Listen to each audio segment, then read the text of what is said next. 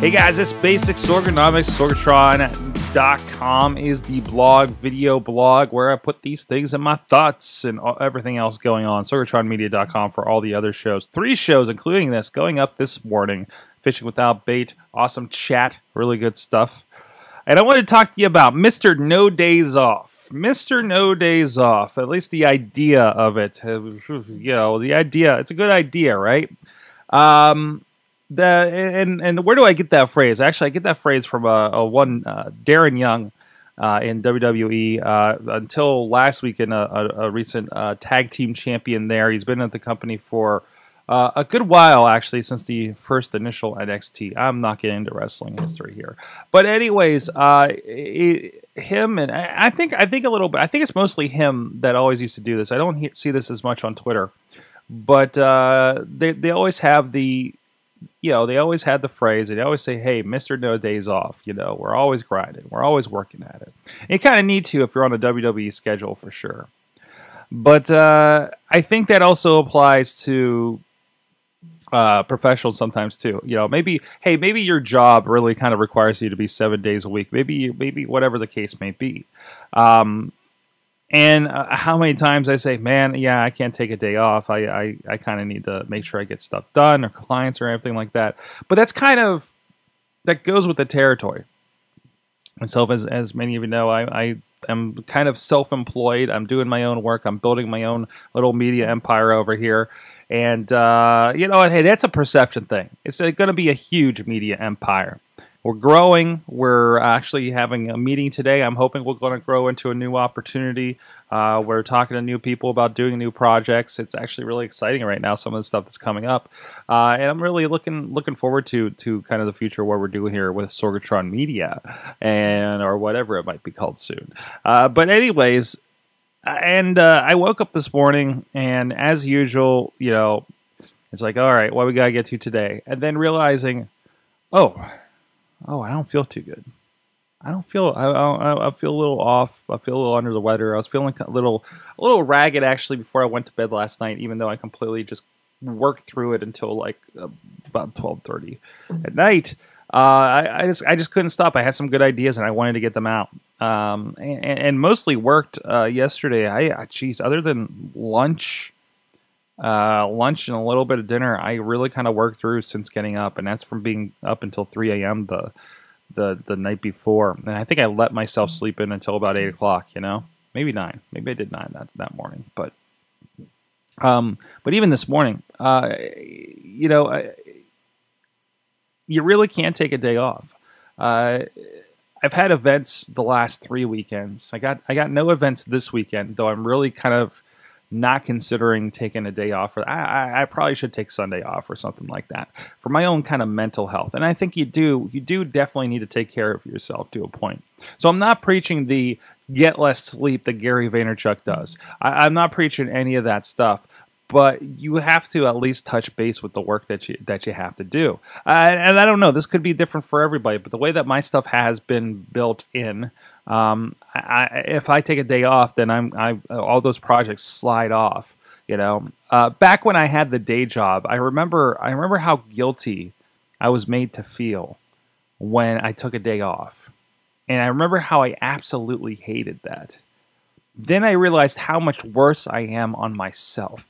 I often say to people that, yeah, my boss is really a dick because it is just me, and I won't let myself sit back on that.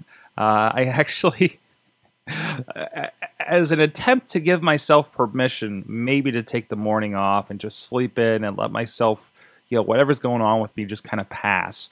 I actually text my wife and say, hey, boss, I'm thinking about taking the morning off, not feeling too hot.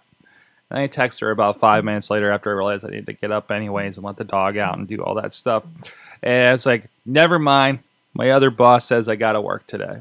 And that's the boss in my head. So, Mr. No Days Off.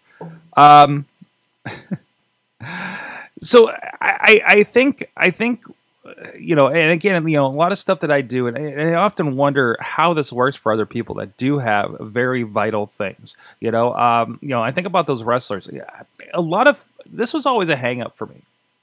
I always thought, younger that I wouldn't be able to do a lot of things because of my frailty, I guess it was. I don't know how I interpreted it, but when I was young, I would get headaches. I would get debilitating headaches. And get sick and get strep throat and be down for like a week, right?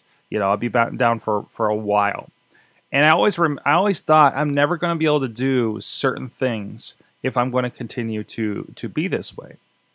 Thankfully, that changed. It seemed to let up a bit when I finally lost my tonsils. Yes, I lost them. Like somebody stole them. Okay, I misplaced my tonsils, and that didn't seem to be as big of an issue.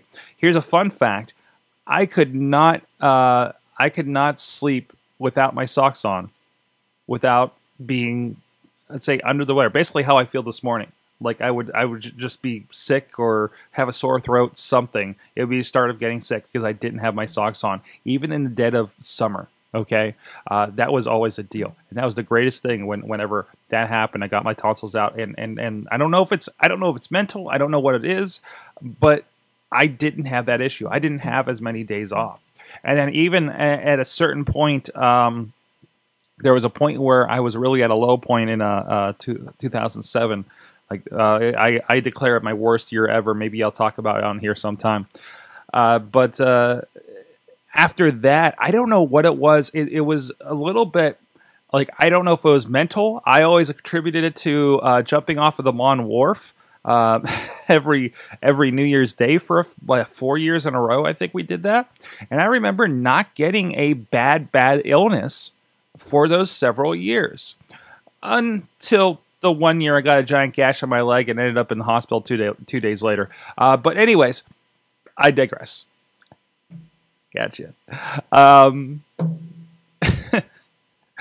But still, I think it is a mentality. And certainly when you're in a job you don't like, you're definitely going to want to feel like your body is going to make you not want to be there, I think. And I think that's something that you can kind of assess. You're like, oh, I'm sick all the time. Ugh. I was like, well, do you want to go to work? Are you doing something you want? Like, as it is, like I got up and I got moving and I'm doing something that I'm digging right here. And yeah, my stomach still feels like it wants to turn inside out, but generally the rest of my body is like, oh, hey, I'm going, I'm energized. Maybe that coffee helped a little bit. And by the way, the coffee on my upset stomach is probably not a great idea, but I love it so. So I don't know, and I've wanted to for a long time start hashtagging Mr. No Days Off as I go day to day here with things around here, and maybe I felt like doing it as I'm doing these shows on Saturday night or on Sundays when I'm meeting with clients or something like that, because I don't know, it's like kind of a badge of honor and partly a justification, I think, too. That's like, this is okay. I'm allowed to work this way. I don't have kids and family to worry about too much. My wife is doing this stuff with me half the time, so it's not like I don't see her. Even though we do need some downtime, we still need to reestablish that Friday night date night. I think that kind of fell out for a while there. That was always kind of no matter what else is going on, we hooked up here. But for the longest time, I had jobs on a Friday. I decided not to do the Friday night football games this season. I just it just didn't seem worth it for me.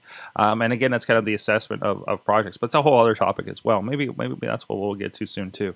Somebody writing these down, because I'm not going to remember all these topics I'm coming up with. But anyways, what do you think? If you're into something passionate, are you finding yourself working? Maybe you have to find that weekend time to work as you're starting that freelance, as you're starting that new project that you're hoping to supplement or replace your day job, whatever it is that you're trying to get out of. Let me know. Are you Mr. or Mrs. No Days Off? Miss No Days Off?